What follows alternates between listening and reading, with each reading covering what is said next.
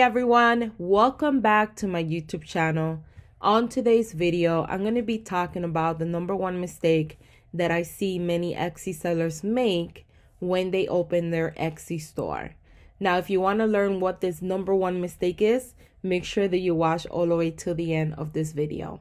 Now, if this is your first time visiting my YouTube channel and you want to learn how to grow an impactful Etsy business, don't forget to subscribe today. I do upload weekly videos to help you grow an impactful online business.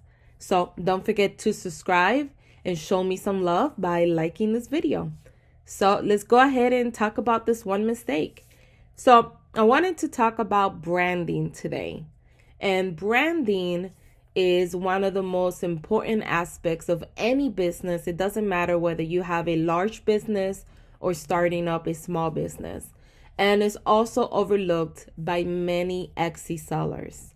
And there's a lot to branding that goes into branding. But the one thing that I'm going to be talking about today is making sure that your name, your shop name, is also available across different social media platforms for branding purposes. So before you open your Etsy store, I highly recommend using this tool. Is called namechecker.com. I will leave the link on the comment section below.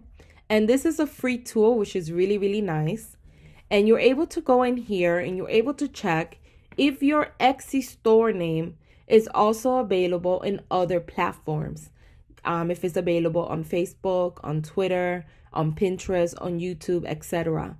And why do you want to know that? The reason why is for branding purposes.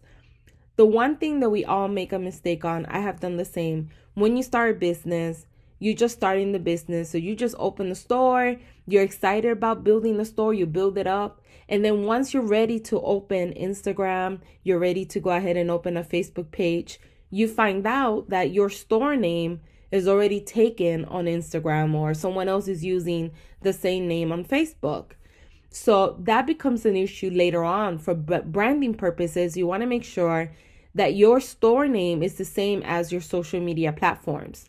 So I'll give you an idea. Bigger companies like Walmart or Target, when you look at their Facebook page or somebody was to Google them on Facebook or search on them on Instagram, they're going to type in Target and their handle name is there. It's Target. It's not, and their Facebook page is going to say Target. On their Instagram is going to say Target. On Twitter is going to say Target. They're not going to have different handle names like I do, unfortunately. They're not going to have like on Target, on Facebook is Target 101. And then on Instagram is Target 2019. And then on another platform is Target 2016. They're not going to have that. It's going to be the same name across all platforms. And that's really important for branding purposes in the future. And this is something that's often overlooked because many Etsy sellers are first opening their store. They're pretty new to the idea of having a small business. They don't think that big. They don't think past, I'm going to scale my business to the next level. And they don't think about branding purposes until a little bit later when it's already a little bit too late to change the name, or then you have to change your name, which is another hassle.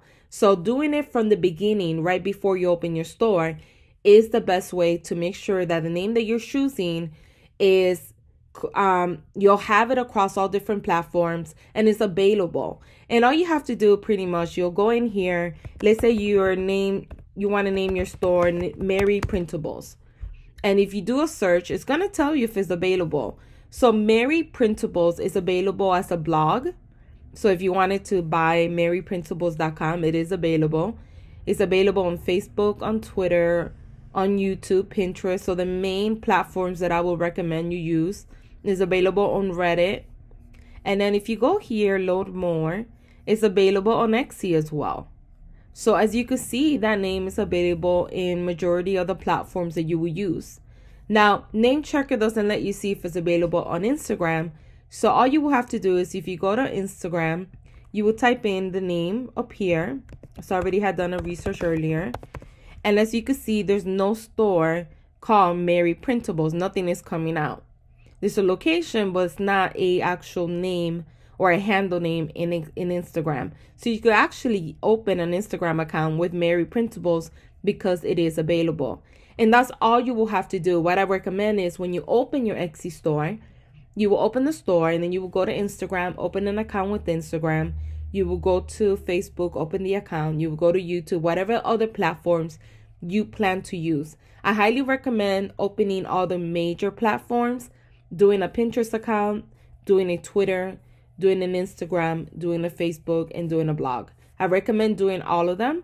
Even if you're not going to post right now, even if you don't have any products right now, I recommend securing the name Mary Printables. And then later on, once you're established, you build up your store, you have listings, you have materials, you have content, then you could promote across all social media platforms. But this is great for anyone out there starting their first business. Especially, you have to think about it in the sense of eventually you want to scale your business to the next level. Eventually, you want to be across all social media platforms. So using Name Checker is the best way to do it. This tool is free. You don't have to pay anything for it. And it's just a simple way to check for branding purposes if your name is available across all social media platforms.